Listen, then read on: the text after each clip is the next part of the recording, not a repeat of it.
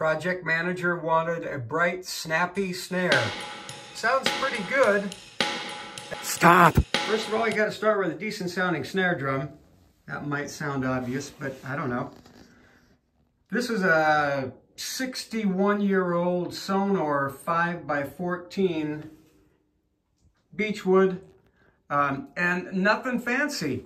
I mean, Remo Ambassador coated top head, Remo Ambassador bottom head, 24-wire snare, nothing crazy. You can tell the snare drum's going to sound like by the way it sounds when you tap on it.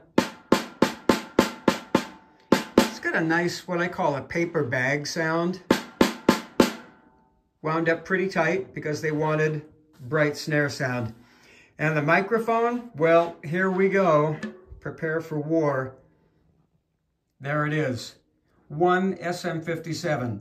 I don't recommend miking the bottom head. You can mic the shell, and that can give you sometimes a really nice pre-EQ'd sound. But man, I just hate miking the bottom head and the snares. And as you can tell, this microphone positioning is not optimum. Most engineers, most sound guys like to get that closer to the edge or even over the edge.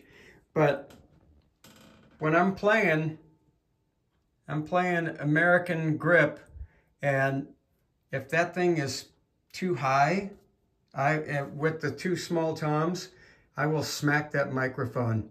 So it doesn't even need to be super carefully positioned other than to avoid inadvertent impact. So here's what it sounds like in the song with one SM57 in a spare bedroom.